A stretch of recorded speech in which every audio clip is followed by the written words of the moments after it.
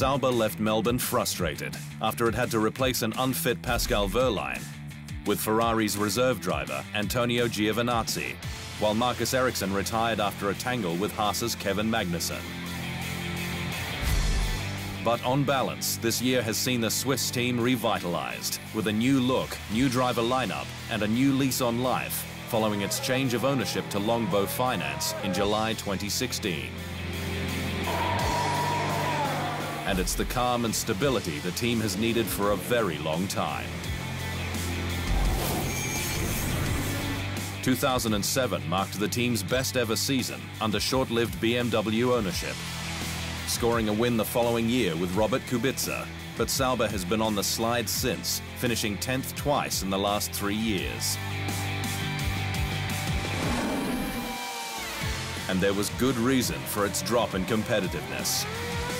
Things have been getting more and more cost-intensive every year. The kind of restrictions we had many years ago have all been softened or opened in some way or the other, so you again can start spending much more money than you could do maybe a couple of years ago, and there are no ways to control that. Last year was especially difficult for Sauber, despite Longbow Finance's arrival mid-season. Brazilian Felipe Nasser scoring the team's only points, but made it count, his 9th at Interlagos, moving Sauber ahead of Manor, earning it upwards of $20 million US. And time has also been needed to rebuild the Hinwil operation after its hand-to-mouth existence, financial stability bringing many benefits. It very instantly gives a different kind of motivation to the people working here. You get attractive for far more people to come because we have been hiring additional staff. So you see how we step by step are coming back to where we actually belong. And where it belongs is heading the midfield, challenging the top teams on occasion as a giant killer. Something it most recently did with former driver Sergio Perez in 2012, who took 3 podiums in that season.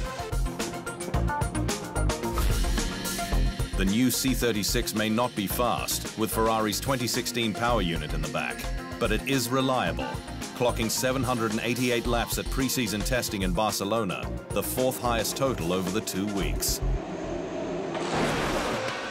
All ingredients to move forward are there, with Jörg Zander returning from Audi as technical director, while strategy head Ruth Buscombe and head of track engineering Chevy Pujala ensures the team makes the right calls from the pit wall. I'm the one that can understand on a better way or faster way is we can gain an advantage in the first, especially in the first few races of the season. The drivers are fully motivated, with Marcus Ericsson desperate to show he can defeat Mercedes protege Pascal Wehrlein. You know, it's always a lot of focus on the teammate battles, and I'm going to make sure that I'm going to be the stronger of the two of us. Wehrlein, though, has to beat Ericsson this year, with his fitness issue in Melbourne not a great start. But he's not getting drawn into comparisons with the Swede just yet.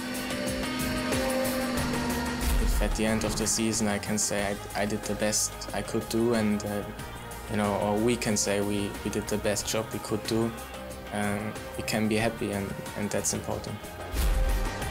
It's an intra-team fight that will push the squad from Switzerland forward, and could very well see Sauber emulate Force India as the little team that could, with its mojo firmly back in hand.